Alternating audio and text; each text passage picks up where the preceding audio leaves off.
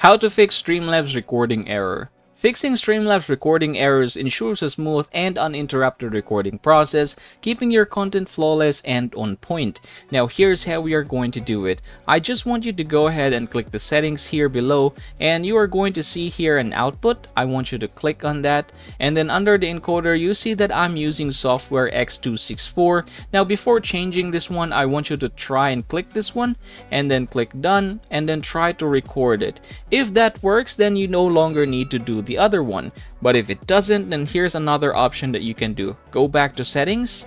We're going to go back to output again, and from the encoder what you are going to do is change this one to another option here. So in my case, I have here quick sync H264. I'm just going to click that one and then click done.